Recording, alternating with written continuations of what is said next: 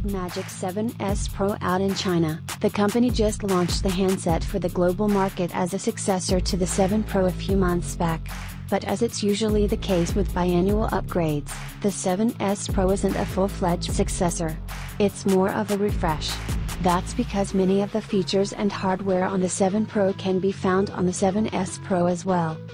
However, some key upgrades would make you want to get the 7S Pro instead of the 7 Pro if you are on the market for a gaming-centric smartphone. The most obvious and probably important one is the chipset. The 7S Pro runs on the updated Snapdragon 8 Plus Gen 1, which is manufactured on TSMC's 4nm manufacturing process. The standard SD8 Gen 1 was Samsung's doing, and now, Qualcomm claims about 30% improved efficiency over the original SoC thanks to TSMC's better node. It will be interesting to compare the test results between the 7 Pro and the 7S Pro since both handsets share mostly the same hardware, except the chipset. And when we say mostly, we do mean pretty much everything else. Except for the new paint jobs, there's little that sets the 7S Pro and the 7 Pro apart.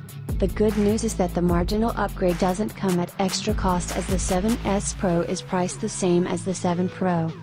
Last but not least, the 7S Pro gets a newer, better cooling system called ICE 10.0 multidimensional cooling system. Quite the mouthful, but we expect it to be just as effective as the previous generation. All Redmagic phones we've tested so far, with the small exception of the Redmagic 6R, passed our sustained performance test with flying colors. Even without resorting to the active cooling fan, Redmagic phones have utilized the full potential of the Snapdragon flagship.